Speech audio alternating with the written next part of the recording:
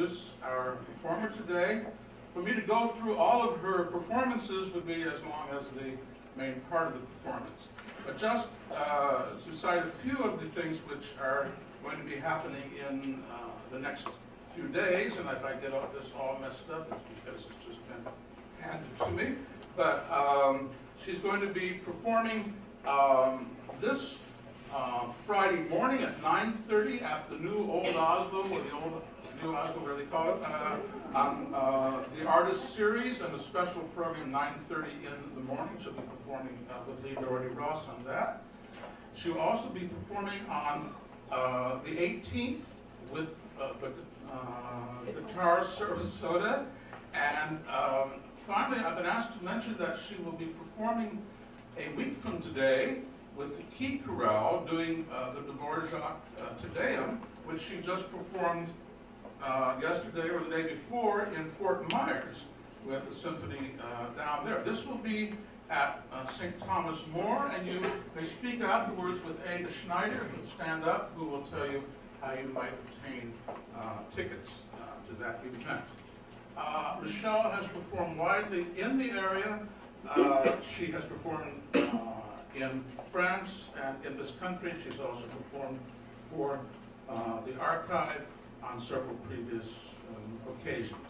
So I'm very pleased to present to you Michelle Giglio.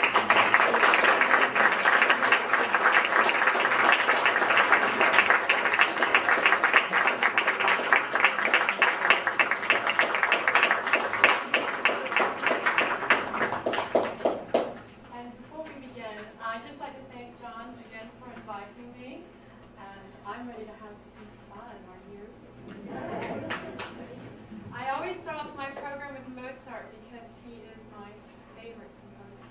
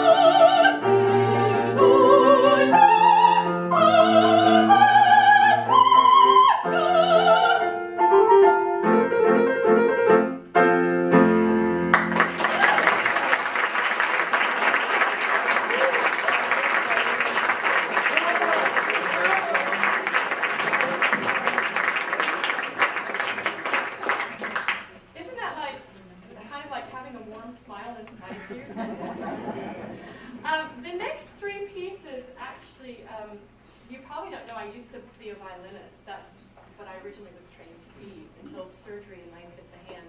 Now I'm singing. These next three pieces are the first three pieces I learned. And they are the Brahms pieces. And how many of you remember your first love? Oh, come on. Come on. Okay, well, the first, I'm going to explain all the pieces and then go through them so they don't get interrupted. The first piece actually is a man or a boy talking about his girlfriend. So I'm switching it around. For those of you German people, you'll understand.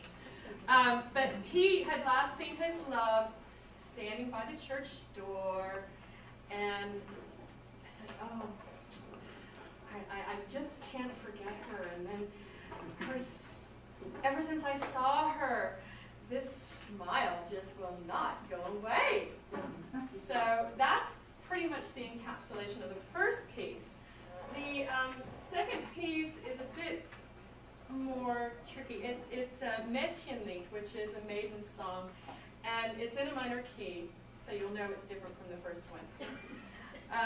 But she's kind of upset because all of her other friends are spinning their wedding trousseaux, and they all have their boyfriends, and she's like, I don't get to spin for anyone.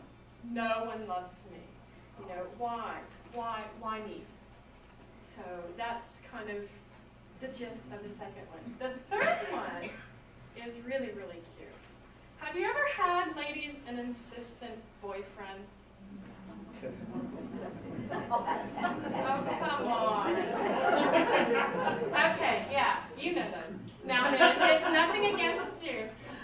Well, this one just wants her to open the door. It's actually, I'm doing both parts. So the boy and the girl. So you'll see me switching places. I'm not going mad. Okay. He says, oh, good evening, mein Schatz. Good evening, my lovely. And how are you? And I'm coming out of love to serenade you. Open the door. Oh, no, my door's closed. I'm not letting you in. No, no, no. My mother advised me never to let you in. Now, do you think she lets him in? Yeah. No. You have to listen to the end of the song. Then he tries another tactic. He says, oh, but it's so cold. Oh, please open the door. I'm just going to freeze to death out here. No, no, no, no, no. So, anyway, I love these little pieces. They're wonderful, and I hope you enjoy them. So hab ich doch die ganze Woche mein feines Liebchen nicht gesehen. Ich sah es an einem Sonntag wohl vor der Tür stehen. Das 1000 schöne Jungfräulein, das 1000 schöne Hitzelein. Oh Gott, ich war heute bei mir. Oh Gott, ich war heute bei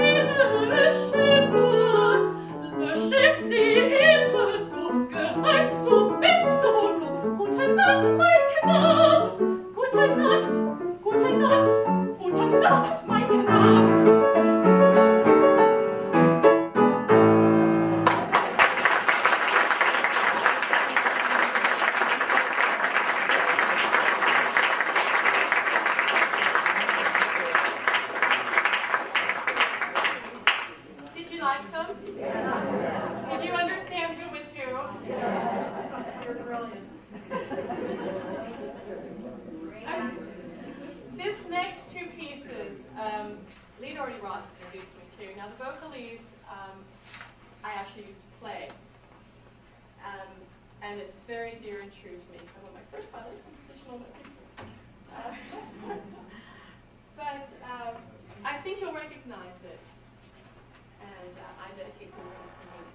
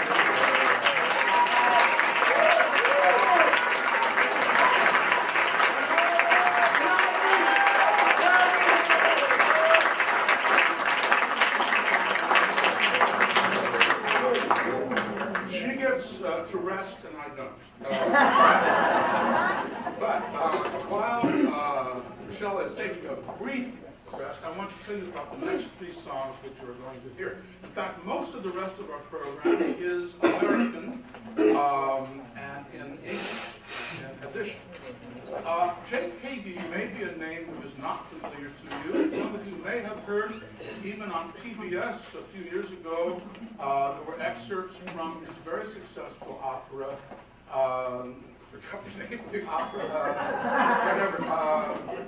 Dead Man Walking. Thank you. It was premiered at the San Francisco Opera Company, and Frederica von Stade, who has been a great promoter of his, was instrumental in getting the work done, and he appeared in the production.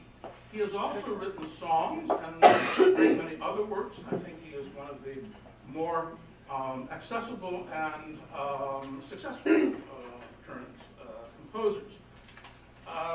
The three songs that you're going to hear now are from a set of several called Faces of Love, which deal with the various aspects of love. The first is a setting of Emily Dickinson's poem, I Shall Not Live in Vain. The second, I don't know who Gini Savage is, but it's called Animal Passion, and it's very, I should say that the first song actually has a lot of pop and jazz style harmony that I hear in it. The second song is more Latin American. You'll hear some tango-like material.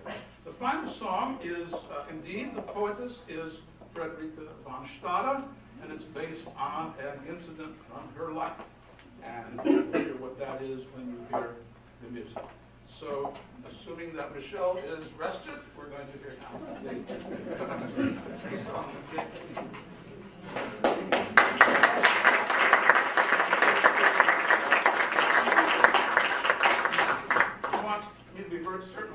proper glasses on, so I don't play other pieces. It could happen.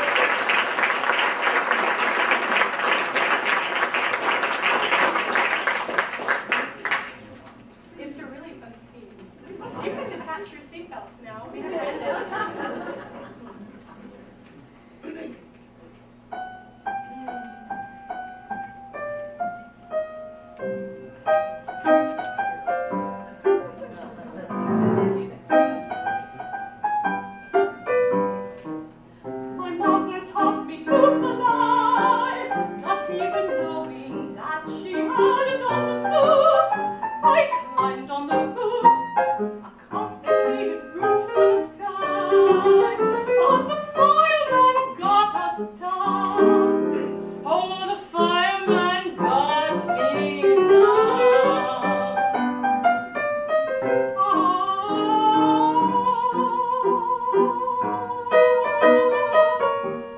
Lisa was 8 when she climbed through the window out onto the roof. When I saw how she'd done it, I nearly fainted. So I climbed out after her. Lisa, don't move.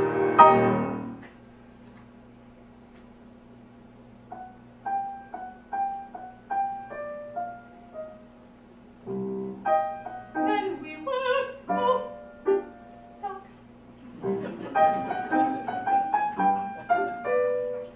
2 trucks, an ambulance, 2 station wagons of the rescue teams came to the house, and the fireman got us down. Oh, the fireman got us down.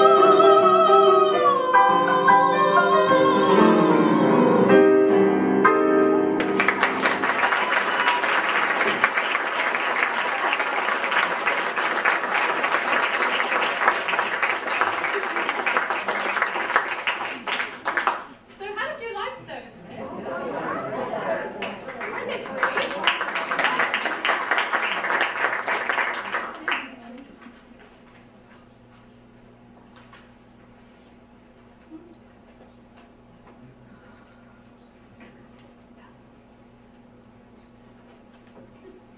Painted are pretty nice. And there's stars. You may or may not get the beach, depending on where you are.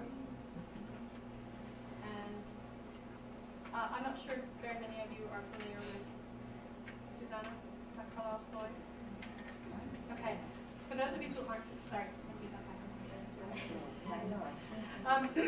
She was caught bathing in the Buff, and some of the townspeople thought that she was something other than what she was. And the preacher decided to find out for himself, and then he realized that she was pure and innocent. And she didn't understand why these people are being the way they are. And you'll hear later on in the piece, she says, I wish that they could be like the magazines where folks talk nice and folks dress nice, like you see in the mail order catalogs. But it's a beautiful, beautiful piece, and I hope you like it.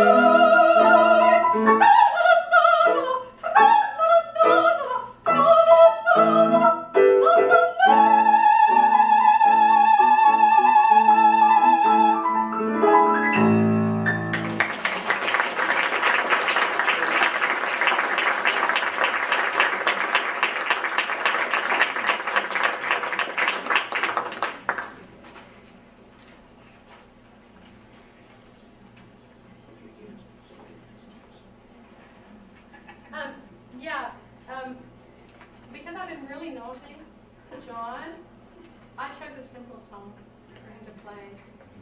It's not very heavily one, I promise.